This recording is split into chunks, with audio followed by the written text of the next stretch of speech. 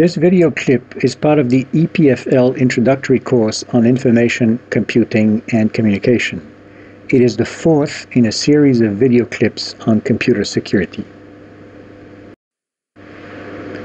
After presenting cryptography basics in the previous video clip, this next clip about information security will cover two topics.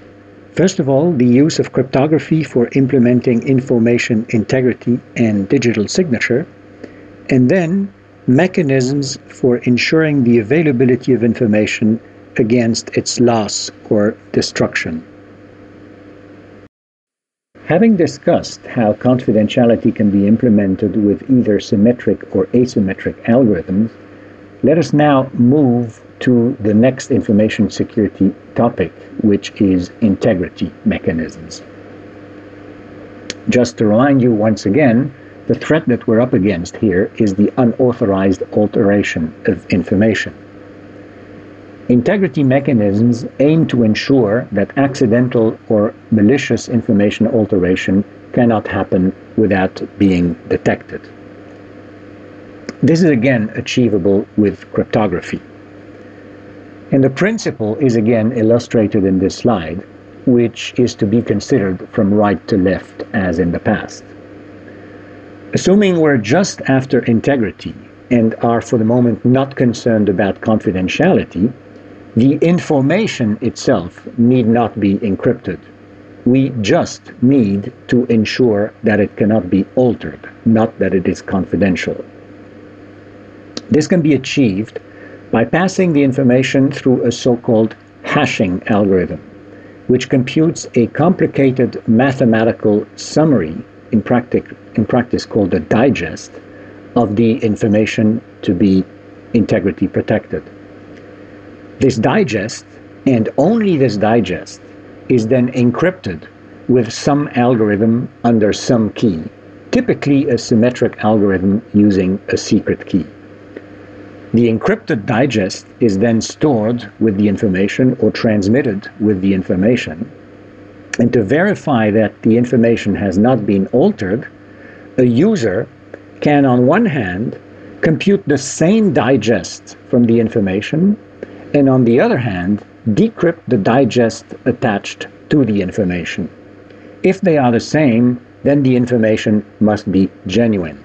Otherwise, it must have been altered by accident or by malice, as it generated the digest that is different from the original one that was encrypted with the integrity protection algorithm.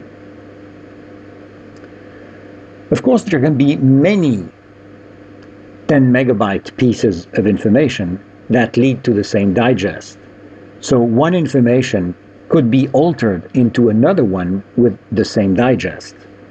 The crux of this issue is that hashing algorithms are so complex that it is practically impossible to find all pieces of information that share the same digest.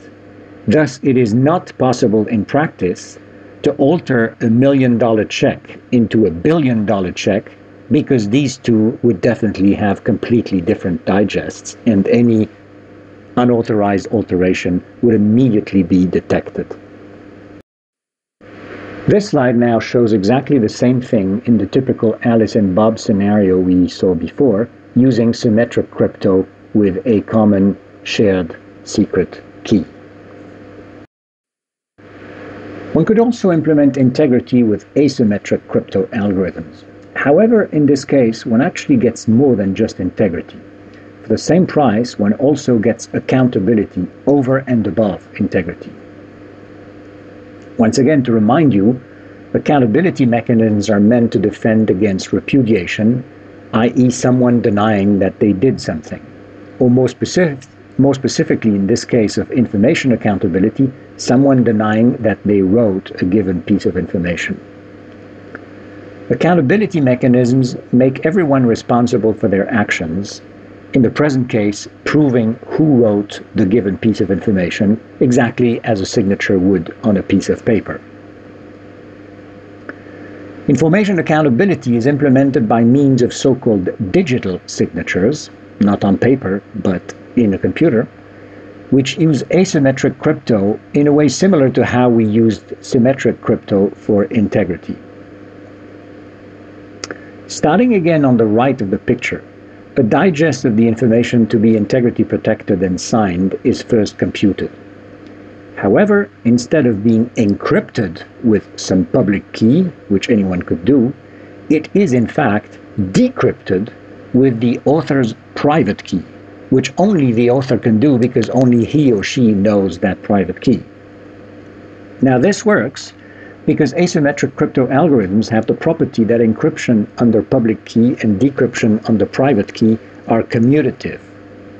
Thus, any party with access to the information can immediately verify who it came from by encrypting under the claimed author's public key the digest that was originally decrypted under that author's private key.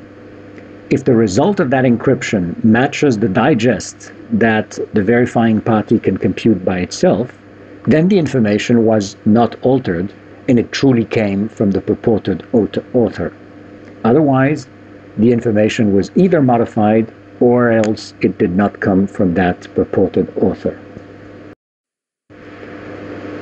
This slide again shows exactly the same thing in our typical Alice and Bob scenario, where Bob signs his information, for instance the mail or a web post, with his private key. That way, Alice, or in fact anyone else with access to the information, can readily use Bob's public key to verify that the information was not altered and genuinely came from Bob. Before we leave the topic of cryptography, we need to address one more issue: the distribution of cryptographic keys. For Alice and Bob to use cryptography, they of course need to know one another's public key or share a common secret key in a symmetric crypto scenario.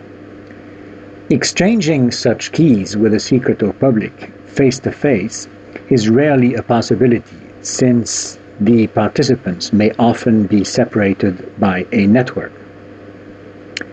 Exchanging such keys over the network would, however, be unsafe, as they could be seen or faked by intruders. Ensuring the confidentiality of a secret key would require encrypting it under some other secret key, thus leading to some sort of a chicken and egg problem. Similarly, ensuring the integrity and the authenticity of a public key would require digitally signing it under some other private key, thus again leading to a chicken and egg problem.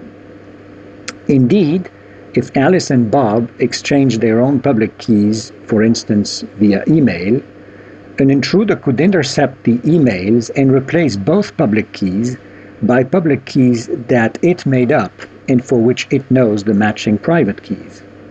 That way, Alice and Bob would exchange signed and or confidential messages, thinking they were talking to one another, when in fact they would be talking to the intruder, who could sign and encrypt all their messages as if it was Alice and Bob.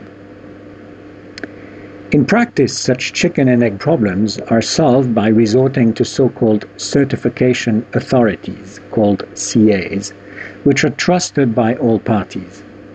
Everyone registers their own public key with a mutually trusted CA, face-to-face or via some trusted channel outside the network. At the same time, the CA gives everyone its own public key. That way, when Alice and Bob want to communicate, they simply ask the CA to send them the other participant's public key.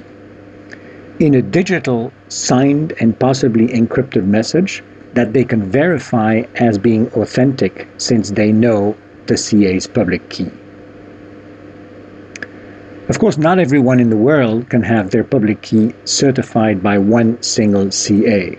In practice, there are many CAs. They simply cross-certify, in other words, trust one another's public key. That way, Alice and Bob can still authenticate and trust one another's public key, even if these are certified by different CAs, as long as those CAs trust one another, possibly through a chain of more intermediate trusted CAs. This closes our brief introduction to cryptography. While providing integrity and digital signature of information is highly desirable, it is not sufficient to ensure that it is always available.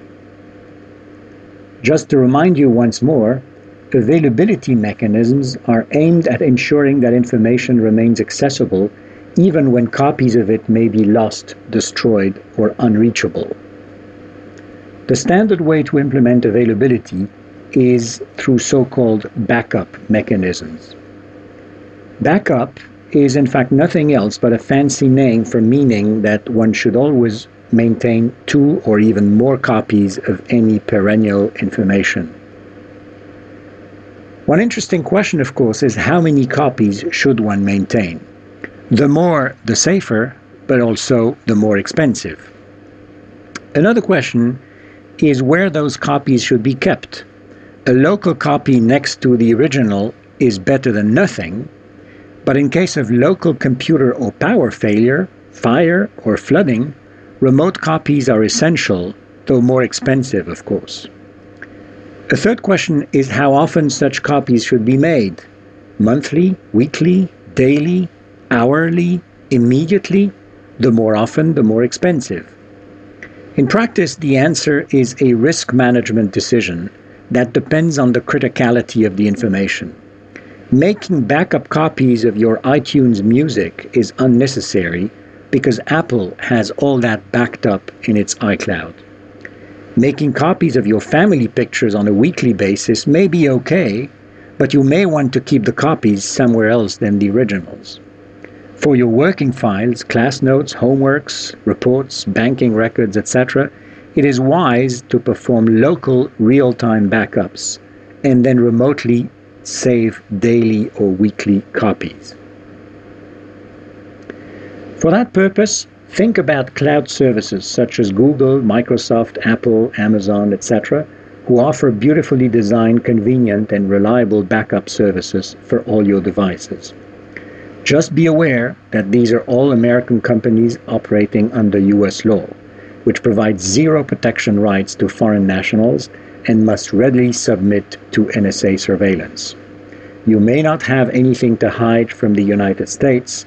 Still, the very idea that foreign services can spy on you without restrictions is highly disturbing. For maximum security and privacy, you should prefer backup providers in your homeland and prefer those that encrypt all of your data before it even leaves your computers. This being said, the volume of online data is multiplied by 4 every year. The resulting data volume is such that very little of that data has any chance of ever surviving as long as the famous Rosetta Stone. If you are directly confronted to that world of massive databases, making even one backup copy is an expensive proposition given their size. It is also an uncertain proposition because such databases are so massive that even the smallest hardware error probability is enough to guarantee that some of the data in any copy will be damaged by some single hardware bit error here or there.